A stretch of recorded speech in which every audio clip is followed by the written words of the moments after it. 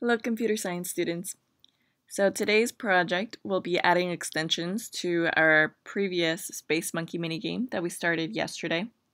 So please make sure that you are completely done with that project before you move on to this one. Today we will be working on something called spawning. Spawning is a term that games normally use to talk about creating new characters. And today you will be adding an extension to this game by creating your very own character. I will be walking you through an example of how to do one, but you are more than welcome to choose your own character and what role it serves in this game. The character that we are going to be adding in is a life booster. So right now your monkey has a way of losing lives, but it doesn't have a way of earning lives back. So I'm going to be adding in a new sprite that's a little heart, and if this little heart ever appears, then the monkey can try to grab the heart so that we can earn lives back. I'm going to be selecting a sprite from scratch. If you would like to upload a character from a picture from your computer or from Google, then I will include a link in the description below about how to upload a picture from Google. Let's get started. I'm going to select a heart sprite.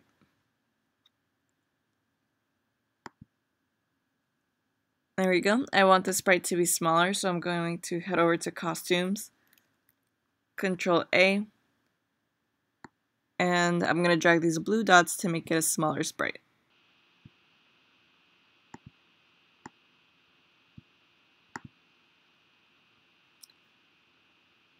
Alright, now let's make our way over to the code. The first step for a new sprite in this game is that I need to set up the sprite. And something that we need to do at the beginning of a game is we need to tell a sprite where it should be. Now, every single one of these characters should be at the very beginning, at the very top of this game. I'm going to place it up here, and then I'm going to look at its Y value, because the Y value tells us how far up or how far down it is in the screen. And right now, the Y is telling me that it's at Y equals 180. I'm going to grab a go to XY block so that every time the green flag is clicked, the heart knows to start all the way back up here. Now we always want this Y to equal 180 so that the heart starts at the very top of the screen, but we want this heart to randomly appear left and right on the screen. So in order to do that, we're going to use a block called random. Go ahead to the operators blocks, click on this pick random block, and we want it to go anywhere in between this point and this point. So I know that that is around negative 220 to positive 220. So now when I press the green flag, this heart is going to show up always at the very top of the screen, but as far as the X goes, it's just picking a random position between this point and this point. Okay. Now, I don't actually want my heart showing up at the very beginning of the game, so I'm going to go to looks and scroll down a bit until I see this hide block. I'm going to grab it and I'm going to place it right below the when green flag is clicked. So now when I press the green flag, the heart stays hidden for now. The last thing I want to do here is I want to create copies of the heart. Find the forever block. So throughout the game, we're always going to be randomly making copies of the heart sprite.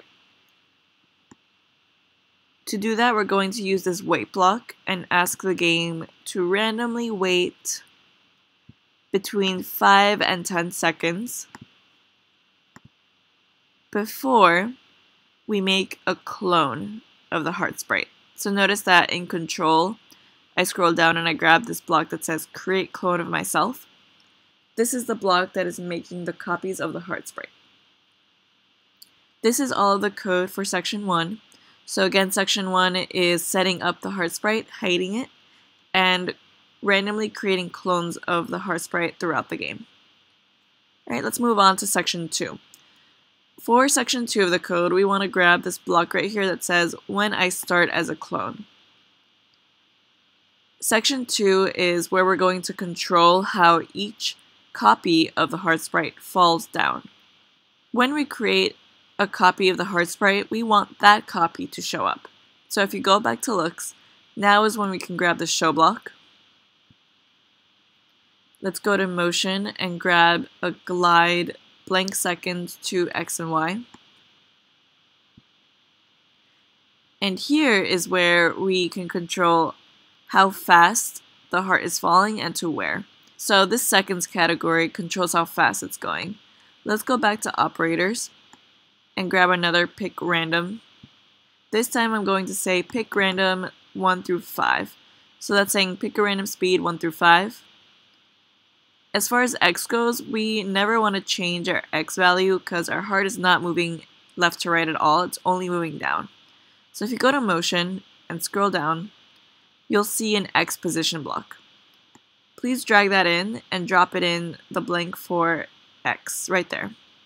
So now it's saying glide a random speed to the same X position, don't change that. But the Y is what changes, and we need to figure out what is the Y at the very bottom of the screen.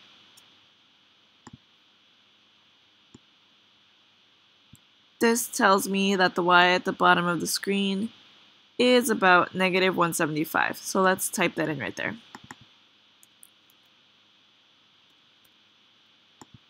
Right. And when our heart does reach the bottom of the screen, we can go ahead and delete it. So if you go back to control and scroll down, you'll see this final cloning block that says delete this clone. Go ahead and drag it in. If it reaches the bottom of the screen, that means that it didn't hit the monkey and we don't need it anymore. That's it for our second section of code. And now for our final section of code. This third section of code is what updates the lives variable if our heart copy did touch the monkey. So let's grab another when I start as a clone block. We're going to need a forever block so that we can always check if. In this if then block, we want to drop in if touching the monkey. And if the heart copy does touch the monkey, then we want to change the lives by +1, meaning that the life of this monkey just got boosted by +1.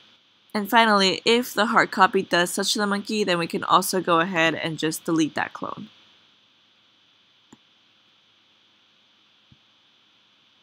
There you have it. The last piece of advice I have for you is how to make everything in the game stop moving once someone either wins or loses the game. Go ahead and make your way back to the monkey code. In these two sections of code that are switching the backdrops, make your way to control and find this stop all block. Right. If someone has won the game, then we want to stop everything. Or if someone has lost the game, we want to stop everything. So now let's go ahead and test out our game, and you'll see that if someone either wins or loses the game, then all the sprites will stop moving. And similarly, we should be able to test now that we have a heart sprite making copies of itself. The copies are falling from the top of the screen to the bottom of the screen, and if they ever touch the monkey, then the monkey is gaining a life. Notice that I already lost a life, so I'm trying to grab a heart.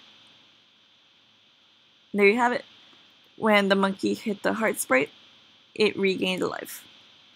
You are more than welcome to add in more sprites of your own that have their own purpose for this game, and I'm looking forward to seeing your creativity. Alright, have a great day everyone.